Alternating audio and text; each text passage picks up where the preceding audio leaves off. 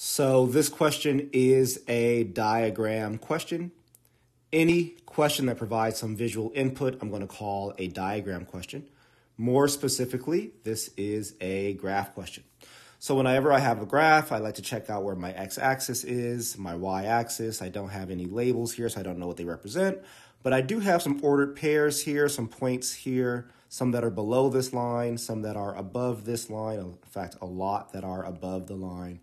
So the line isn't going through the point, so whenever you see that, that's typically called a line of best fit, right?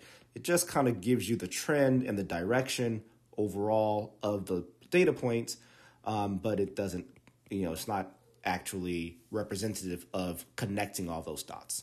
So the question says the scatter plot shows the relationship between two variables, x and y. A line of best fit is also shown. For how many of the data points does the line of best fit predict a greater y value than the actual y value?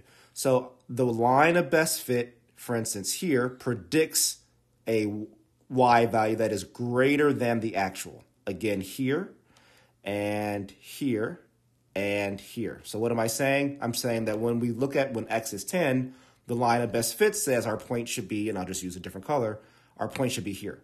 But the actual data point is there, right? When we look at 9, for instance, the line of best fit says our point should be here on the line, but the actual data point is there. So we have 1, 2, 3, 4 points that fit exactly what this question is asking for, where the line of best fit predicts a greater y value than the actual y value, and therefore 4 is the correct answer to this question.